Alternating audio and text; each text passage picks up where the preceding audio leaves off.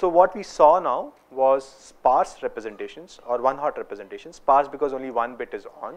From there, we'll move on to something known as distributed representations of words. And we have already seen that sparse is okay in theory because it gives a very simple recipe of converting words to vectors, but it does not serve much purpose.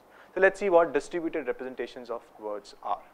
So this around 1957, J.R. Firth made this very profound statement that you shall know a word by the company it keeps. Okay, and this is of course a play on some other similar quote. But what does this actually mean? So it means that you want to know what does the word bank convey, or what is the essence of the word bank, right? What this quote says is that if you want to know about bank, you should see the company that it keeps. That means what are the other words which appear typically in its neighborhood. And of course, when you have a large amount of corpus given, say the entire Wikipedia, of course at that time Wikipedia did not exist, but any large corpus, and this led to something known as distributional similarity based representations. Okay, so to understand this, we'll first have to understand the idea of a co-occurrence matrix. So the basic idea is to use the accompanying words, which in this example happen to be financial deposits, credit, etc., to represent bank. And to do that, we'll construct something known as a co-occurrence matrix, which looks like this, right? So a co-occurrence matrix is a terms cross terms matrix. That means every row in the matrix corresponds to a term or a word, and every column in the matrix also corresponds to a term or a word. Can you guess how many rows would there be? Size of the vocabulary. How many columns would there be?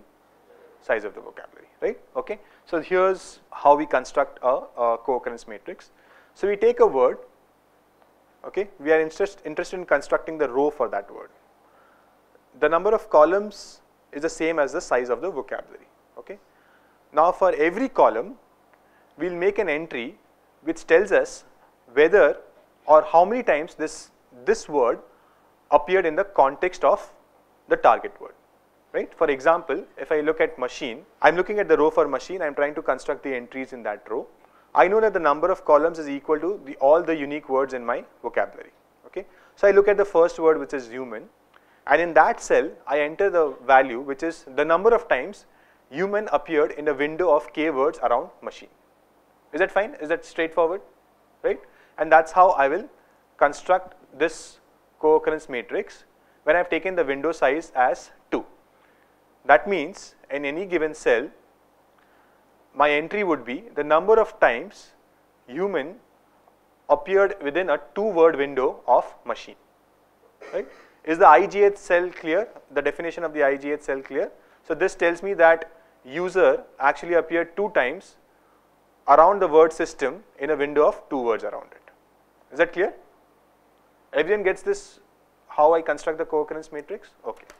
Now you could use the same, so this is known as words and this is known as context. That means the rows we refer to them as words and the columns we refer to them as context.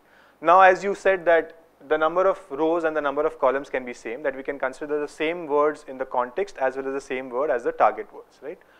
But you could also do something different. You could say that I don't want to consider all words as context words because, for example, the word for appearing with any other word does not really give me much information because it's just a stop word, right? Or the word the or an or a. These are known as stop words in the language.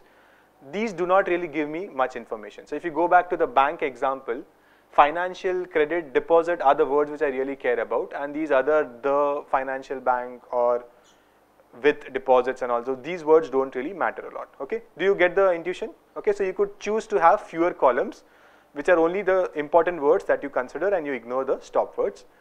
In this discussion, I'll alternately switch between considering the columns as the same as the rows and sometimes restricting the columns to fewer number of entries, okay? So now each row gives us the vectorial representation of the word. So you've seen how we have moved from sparse representations to distributed representations, okay? So now take a guess. Now would this vector be sparse? So we saw the extreme sparse, right, which was 1 hot. Now the vectors which you get here, are they going to be dense or still sparse? Sparse, right, because every word does not appear with every other word, right? You still have these v-dimensional vector and there are some words which will appear with very few words, right? So you expect to have non-zero entries in very few columns, right? So these representations are also sparse. Okay. So there are some problems, some of which are fixable. So we look at the fixable problems first. The first thing is the stop words are very frequent. So these counts would be very large. So if you take the entire Wikipedia corpus and you take the word machine or system, then the words the, and, for, and so on would have appeared like more than 1,000 times in the context of the word machine, right? And as compared to the other words like system or user, they would have appeared much fewer times. So this kind of skews your counts, right? It's like heavily biased in the favor of stop words. So how do you deal with this? So there are two ways. One is ignore frequent words, right? So that's the solution which I suggested earlier, that your number of columns would be less than the number of words. Is that fine? So you don't actually consider frequent words at all. The other is use a threshold T. So that means in these columns, like for and with and so on, whatever be the entry, if that crosses a certain threshold, then I'll just replace it by that threshold. Is that clear? So I'm just saying that this means that the word has appeared more than 100 times, and I'm not interested in keeping the actual count which was more than 100. Okay, I'm just saying that more than 100 is enough for me, right? Because I know that all the other entries are going to be much less than this. Okay, so just like replacing it by a very large number instead of actually counting that number.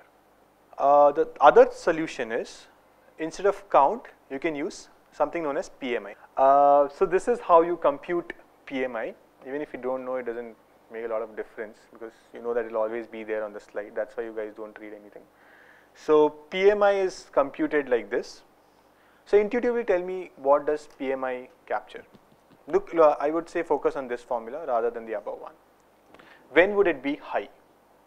The easier question to answer is when would it be low? Remember, you're dealing with a fraction. So if independently the two words appear a lot of times, but together they appear very rarely, then the PMI is going to be low. Is that clear? Now if both the words appear 100 times and together also they appear 100 times, that's the best case scenario. That means these are very tightly tied words, right? They always tend to appear together, right? So the PMI would be high for words which are very frequently co-occurring. Okay. Now, so this is what would happen if you replace the counts, the co-occurrence counts, by the corresponding PMI. Okay. Now, if the count of two words is 0, we have a problem because then the PMI tends to be minus infinity, right? So how do you deal with this situation? Epsilon or we will use some hack, right, as usual. So instead of PMI, use something known as PMI 0, which works like this. If the count is greater than 0, then you use PMI. If the count is not equal to 0, then you just put the entry 0 in the cell. Okay, makes sense? Okay. There is also something known as positive PMI, which is slightly more extreme. It says that use the PMI only if the PMI is greater than 0, otherwise use 0. Can anyone tell me the rationale for doing this? You see the subtle difference between the three things, right? One is of course doomed because you cannot handle 0 counts. The other one is saying that if the count is 0, then I'll just substitute 0. The last one is saying that if the PMI is negative, right, then I'll replace it by 0. That means in the last case, all the cells in your PMI matrix would be positive, right? Non-negative rather. So can you tell me the rough intuition for using this? And there's only a rough intuition, but can you tell me? So the very rough intuition for this is that, what does it even mean to say that two words are negatively correlated? Right? I mean, either they occur together, right, which means there is some relation between them, but a negative relation between words does not make sense. Right? That's the intuition behind this. Now, of course, I could argue that what about antonyms and things like that, but that's also not the same, right? Because you could have good and bad in the same sentence, right? But that's roughly the intuition, that negative values don't mean much, so just replace them by zeros. Okay, there's no, again, a formal reasoning behind this, it's just the intuition. Okay, so we have looked at the co-occurrence matrix where we started with counts. These counts were very sparse, and there are also some other problems with counts in the terms of some frequent words taking a lot of limelight and so on. So we have fixed all those, and we have done some very minor and simple fixes, right? I just very quickly rushed through them because they are very simple, okay? But these were all fixable problems. What's a non-fixable severe problem with this? What is the problem with the one-hot representations? Large. What about these representations? Still large, right? It's still of size V. Okay, still very high dimensional, still very sparse, not as sparse as the one-hot encoding, but still sparse, okay? And it grows with the size of the vocabulary. So now remember that pen tree bank had 50K words, Google 1T corpus had 13 million, yeah. So it keeps growing with the size of the corpus. So now how do you fix this? I wish I had that Harry Potter thing. Anyone remembers that spell to wipe out your memory? How would you deal with it? So now see how it connects, right? So now again you have ended up with a situation where you have a very high dimensional matrix, right? And you are looking for ways to reduce the dimensions. So you'll go back and rely on things that you have learned, and one of those was SVD, right? So you can use singular value decomposition. Why did I say SVD and not PCA? Because this is not necessarily a square matrix, right? This could be a rectangular matrix, and for all practical purposes SVD is just a generalization of PCA, right?